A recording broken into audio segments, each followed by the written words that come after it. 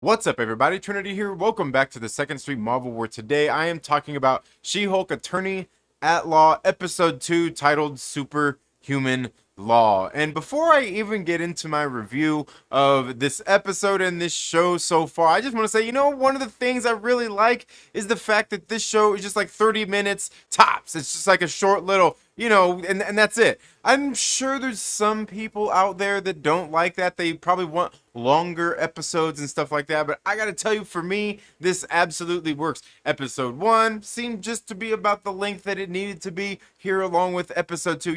It kind of reminds me of those first couple of episodes of WandaVision, in the sense that there was those couple of episodes that were short and sweet and to the point, not, just enough in them, not too much, just like nothing too much packed in, kind of setting up the world a little bit. And I really like that through these first couple of episodes. That's just if you ask me. Let me know what you think down in the comments below. And also, while you're down there, please make sure you're subscribed. Click the little bell and click the little all button, in the little drop down menu, so you get all those notifications anytime I upload a new video or do a live stream. Thank you so much for that. Also, give this video a thumbs up if you like it. Give it a thumbs down if you don't. It's okay. You're not gonna hurt my feelings. But let me know, your thoughts down in the comments below. You don't have to tell me why you gave me a thumbs down. Just tell me maybe why I might be wrong in my review of this show. It's okay. It's okay. I'm a big boy. I can take it. I swear. So, getting here into episode number 2, as I already said, I like kind of these shorter episodes, and this one kind of left me in that sense where, like, you know what, I'm waiting for episode number 3. I am. I'm legit, like, I can't wait to see it. Just considering what we get out of this episode, which I think was a more well-balanced episode than the last one was. And I'll tell you, one of the things coming out of episode 1, after everybody sees, is all the feminism and stuff in it. Like, look, to me, I mean, I see some of that in there. I mean, was some of it heavy-handed? I don't know. I mean, I will leave that up to you. I think people are making a bigger deal about it than it was, because to me, it just felt like, I don't know, it felt a little cheesy. It felt a little cheesy. It didn't feel like it was like beating you over the head. I mean, it felt like one of these probably shows. Like, I never watched Ally McBeal, which is actually in this episode, but I figure it's probably somewhat like that. And I mean, it's more female centric, and hey, it's whatever. To me, it seemed a little bit more cheesy. And then, like, in this episode, however, I like one of the things that they did was, from the very get-go, they actually kind of showed you the man's world that she's living in from the very start, where they're talking to, the reporters and everything about what happened in the courtroom incident where Titania goes, and it was her low blood sugar. It was her low blood sugar. And they're talking about that, but then there was the guy that was there inside the court, and he was saying about, oh, this chick. And he's like, he's like, this chick, and she, basically, like, how, I can't even remember how it was he put it, like, basically saying she looked good, right? And, just kind of that, to then where you get to the very next scene when they're going into the bar, and she's trying to have to fit into this world, this, that she don't really want to, right? And then you get in there, they're in the bar, more of a, this kind of setting where everybody's just kind of relaxed, drinking, having a good time. Or one of her co-workers comes up to her, the guy, the chauvinist guy, and he's there talking to her about how she got her powers, nepotism, like, and you can kind of see how he's being tortured and everything as well. And then, the kind of remark he makes, like, oh, who's that hot chick over there? I'm gonna go talk to it. And just kind of, they're doing all these little things in there. And then how even, like, the boss comes up, and, like, he seems like he's even just kind of nervous to talk to her altogether. And just all of the little things that are just kind of done here throughout, where, it's kind of that world that she was describing in the first episode, where, all the dudes and kind of the stereotypes, if you will. And they kind of really played them up, but very subtly here in this episode. Even when you get to the fact that she gets offered this job, and she's there, and they want her to be She-Hulk, when she finally gets approached there, after being basically shut out of any, after she gets fired from her boss. She goes out on a bunch of interviews and gets basically shut out for, doing what she didn't want to do, which was kind of go out there, be the Hulk, and do this whole thing. Like, so you kind of see a lot of those. You know what it is? It's because all the men are scared of a strong whammon, right?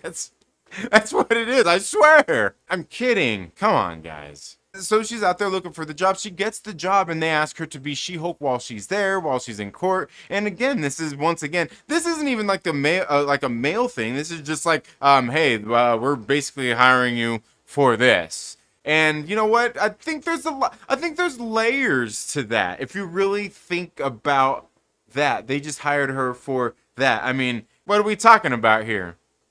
Hiring somebody for diversity and inclusion, maybe?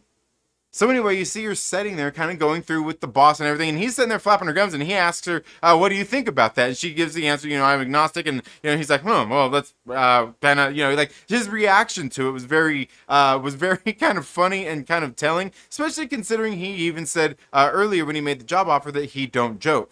So, I mean, there's that. And then just kind of all, just like I said, trying to be, like fit into this world. Then you see, like she comes in, gets a welcoming present from a guy named Pug with the best places to poop. Like a guy named Pug, like a dog. Great place to poop. Yeah, I don't know. Well, regardless, she ends up getting her first, her first job as well. Her first case, which is Emil Blonsky. And then you kind of see a lot of, like I said, just kind of this going through this world. She goes to have dinner with her family too. I almost forgot that. The dinner with her family. And you can see once again more of the stuff from, I don't even know what you call it, like the male gaze, or just basically from her point of view, like the, trying, as a woman trying to fit into this world, this status quo that women are supposed to fit into, be it by men or even by women, because you can see here at the dinner table, which I thought was funny. It must have been her cousin Chad, he's like, oh, I thought you said mention it. Like, oh, like, I don't know. Like, he cracked me up. I thought he was kind of funny. Plus, his name Chad. I thought that was just like, anyway, it was kind of funny. But then you see, as they're sitting there having dinner, like, and that's the thing is like, this just kind of like nobody really wants to hear about her problems or anything. Everybody just wants to help her. And you see like must be her uncle and his wife.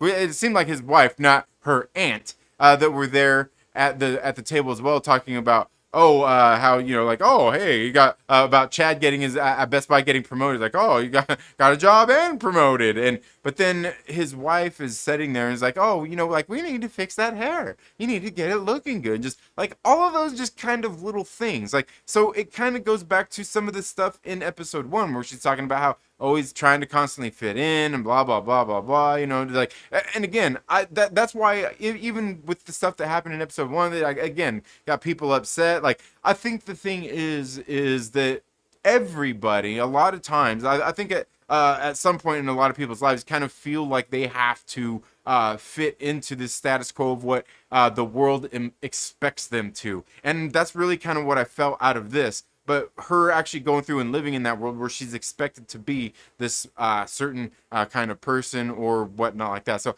I don't know. That's just if you ask me. That's just if you ask me. Because then we get there with the thing with Emil Blonsky when she goes in there and she finally talks to him. And really, I mean, doesn't it seem like he's probably... Is he manipulating? It seems like a little like he's manipulating people here. Playing the game, if you will. But... you get in here, the conflict of interest with her cousin, but then he gets in here and he explains again. It felt like, again, I feel like this is that Cobra Kai thing, once again, where, like, and it's just funny, because this was in, like, the Dragon Ball superhero as well, where you have, remember that YouTube video where they did the Cobra Kai, or they did, Daniel LaRusso was the delinquent and that caused all the problems in Karate Kid, and, they go and they set up why he's the problem. And then in Cobra Kai, they went through in the episode, that one episode, they did it in season 1. I think it was season 1, wasn't it? Where they actually did that whole, basically YouTube video, like in an episode. And like, I thought like they kind of did that a little bit. That's kind of, I don't know, that's just if you ask me, just kind of showing it from my point of view, from a certain point of view. But really this whole thing, what Blonsky's talking about is kind of the exact same thing from Falcon and Winter Soldier with John Walker, where, like, if you're feeling sorry for Blonsky, you got to feel bad for John Walker, if you ask me, because it was the same thing, where Blonsky was just doing what he was trained to do, what he was asked to do. He even says, I thought I was the good guy, right? And by all accounts, he was. but then he became not because of the serum, right? Like what it did. Like there's like all of those kind of things playing in here, which like I will say one thing about is because like taking and making villains like sympathetic people. And I will say that even going back to the Hulk, I mean, how much of a villain really was he? Because he really was doing what the what he was asked to do.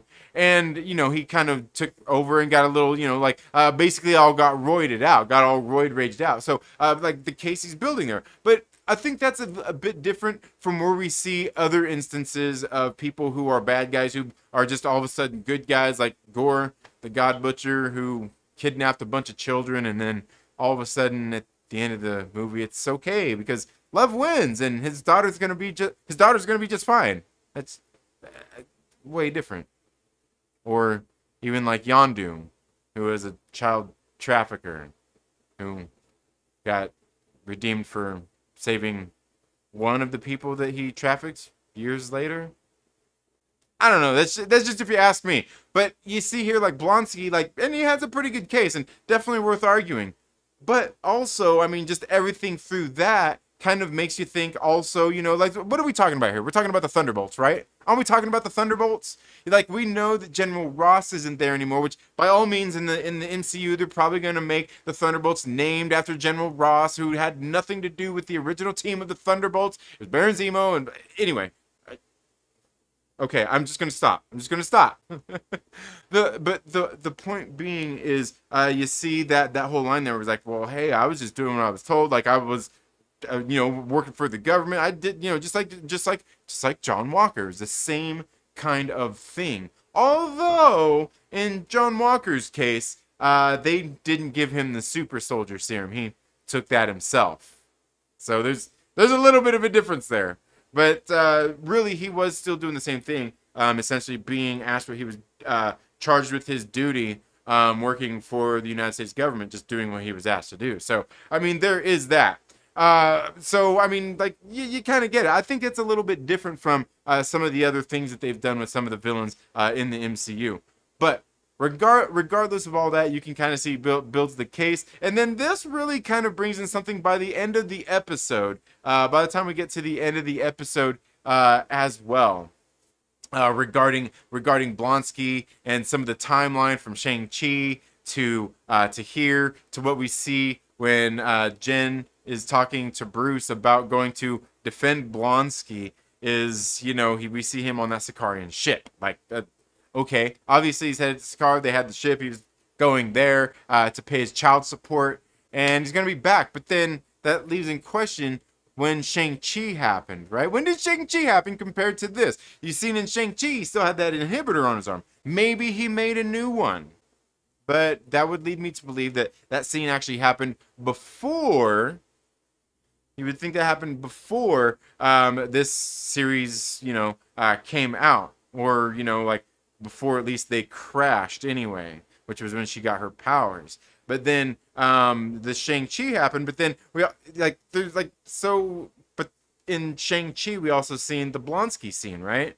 So, but also in the episode they didn't tell us when the whole Blonsky thing happened either. They just said it surfaced online. They didn't say when it surfaced online. But then that brings us to the timing of this as well, because earlier in the episode when she's sitting there looking for a job, she's looking on her little computer and she sees there's some articles on there which call into question a bunch of things. For one, the one thing I want to mention is there's this big old article that's on there about this dream job, 10 ways to get a new job if you don't like what you're doing now or whatever. You know what it is.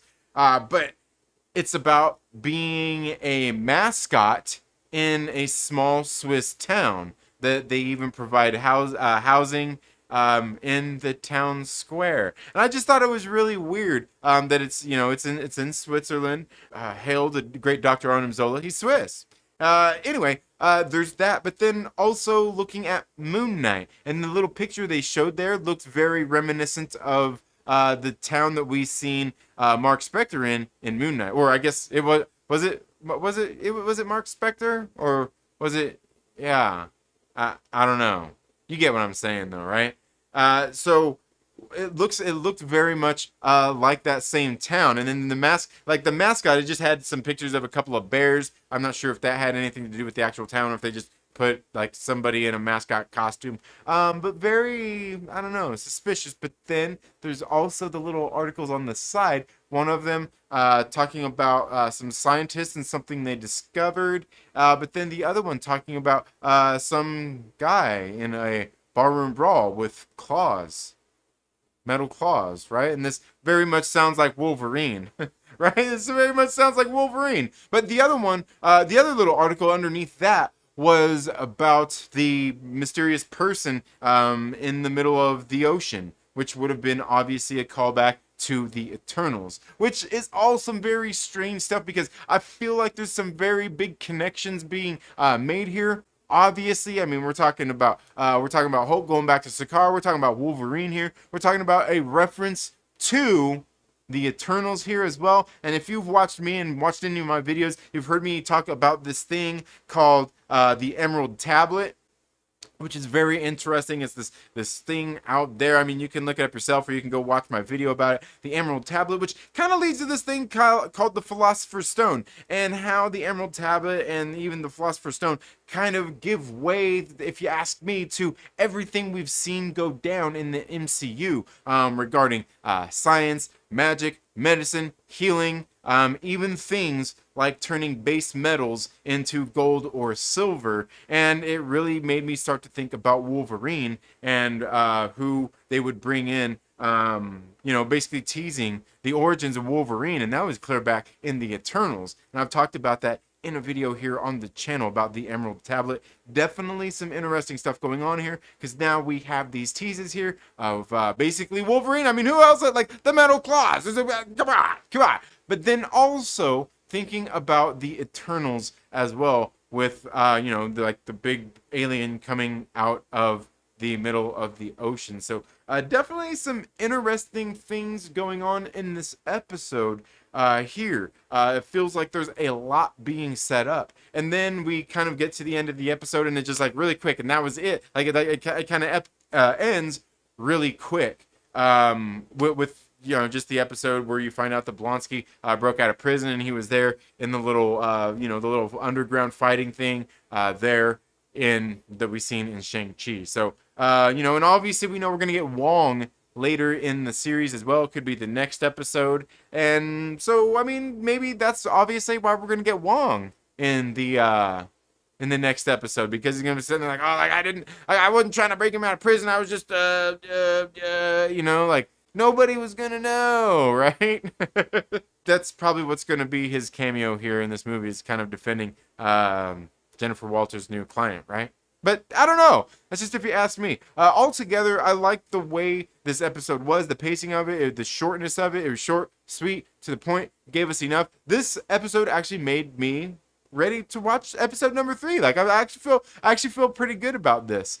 And I will say again too about, like, you know, some of this stuff, like the complaints from the first episode with like some of the feminism and stuff, and then you get here into this episode, you really see more of that kind of stuff in here, but like you see it, you don't hear about it. And I will say that, I mean, just going along with all of that, it seems like something I've noticed in the comic books is when people, like when these writers and stuff put that kind of stuff, you know, like stuff that people feels like hits them over the head, when they do that, it seems like they usually only do it in like the first issue of a comic, or in this case the first issue, the first episode of the show. But I don't know, that's just if you ask me. But let me know what you think down in the comments below about She-Hulk episode number 2. Did you like it? If not, why not? If so, why so?